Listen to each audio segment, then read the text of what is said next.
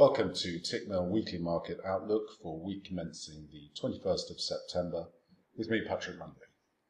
After a brief short squeeze on the back of the FOMC meeting, the dollar looks as though it's settling back into a kind of benign decline that also allows risk assets to prosper. Fresh on the heels of its latest policy decisions and communications, the Fed is rolling out a wave of officials to provide further colour that may reveal more information on the range of opinions in support of the most recent statement. Chair Powell and Treasury Secretary Mnuchin will deliver their required quarterly testimony on the CARES Act before the House Financial Services Panel on Tuesday and the Senate Banking Committee on Thursday. Chair Powell will also speak before the House Select Committee on the COVID-19 virus. Governor Brainard will weigh in on Monday, with Governor Quarles appearing on Wednesday. Several regional presidents will speak, including Williams, Evans, Barkin, Mester, Rosengren, Daly and Bullard. The data calendar itself is quite light, but we will get August existing home sales, and they're expected to be strong following record low mortgage rates. From a technical perspective, the dollar index, like I say, really hasn't gone anywhere. We're still tracking a potential inverse head and shoulders scenario here, and I'm looking for ultimately a test of this 94, the descending trendline resistance as the premium opportunity to re-engage the dollar on the short side. Only really a close below 92.30 would concern the corrective thesis, suggesting a retest of the prior lows at 91.75, with the potential to test the descending projected channel support down to 90.30. Key focus for the week ahead in terms of the Eurozone will be an update on the September confidence readings through the flash PMIs and the German IFO. The August data has softened from the sharp early summer recovery, and the September data will provide insights on whether confidence continued to erode, especially in the services sector. These data released are on Wednesday and Thursday. If the euro can survive these, then the market probably moves on to the EU summit on the 24th, 25th of September. Topics on the agenda include the EU's response to tension in the Eastern Mediterranean, and also to Russia. There are also suggestions that more detailed support for the EU Capital Market Union will be presented. Positive for the euro if it raises the prospect of a deeper pool of European securities to rival the dollar.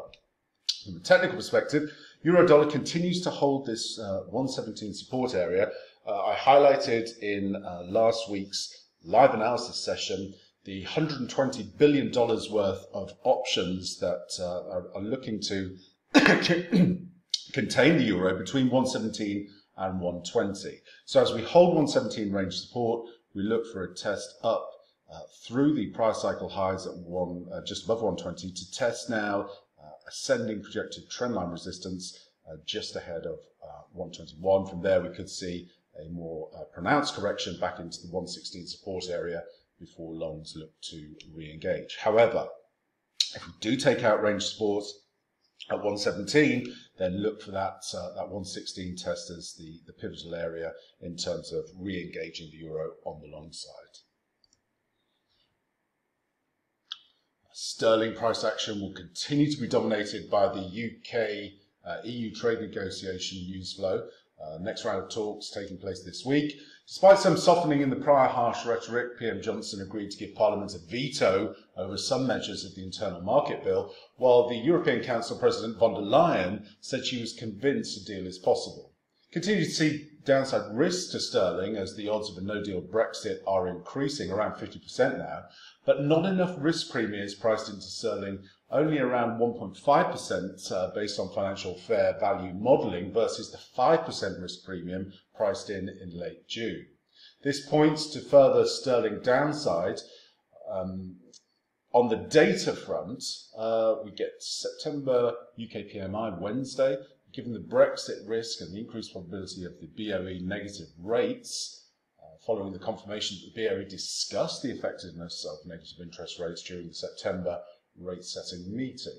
The UK PMIs should have a limited impact on sterling. The prime driver of sterling remains the outlook for the UK-EU trade negotiations.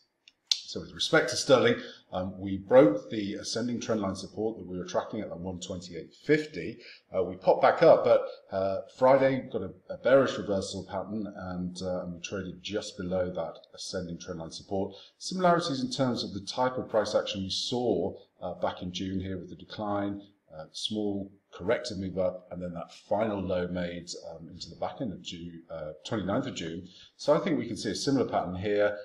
Rollover, test this 127 area of support now. We've got prior resistance to act as support. We also have the monthly S3 coming in there. So watch that 127 area if we do roll over here in sterling. And I think that could be an area where we could see a more pronounced correction develop.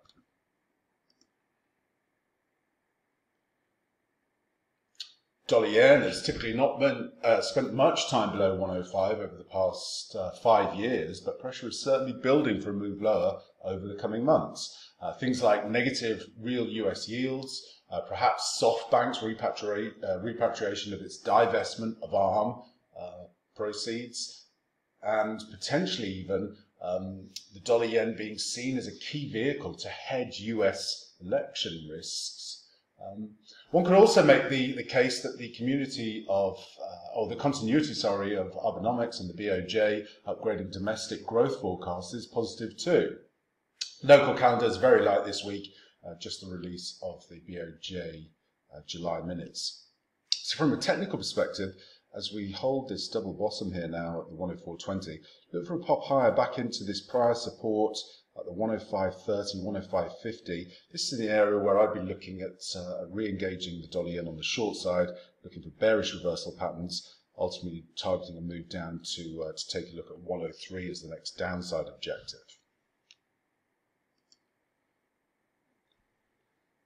Finally, in Australia, the Aussie has really continued to hover around this 73 level all of last week, where employment data proved way less pessimistic than expected, both by surveyed economists and by the RBA government projections. Still, the lockdown measures in Victoria are likely keeping investors cautious about the Aussie, as a downturn in economic data down the road could be a trigger for more RBA easing, possibly with the additional aim of weakening the Aussie dollar. Stabilising risk sentiment this week and the inability of the dollar to stage any sustainable significant rebound could see the Aussie find support early in the week. On the calendar side of things, retail sales for August will be the key release to watch, while PMI should have a limited market impact. Also keep an eye on the RBA DeBell speech on Tuesday and potential spillover from any surprising move by the PBOC, which it doesn't really seem likely at this stage. So from a technical perspective, like I say, Aussie dollar holding this 72.50 as it does, still see the potential for a test of 75.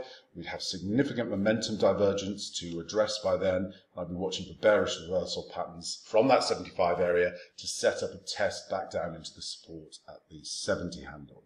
Now, if we do early in the week roll over here and we take out that 72.30, 72.20 support area, then we could see that 70 test come sooner. That concludes the weekly market outlook for week commencing the 21st of September. Be sure to join me on Thursday for a live market analysis session, where I'll be updating all the charts and trading opportunities. Thanks very much for your time, and have a great week.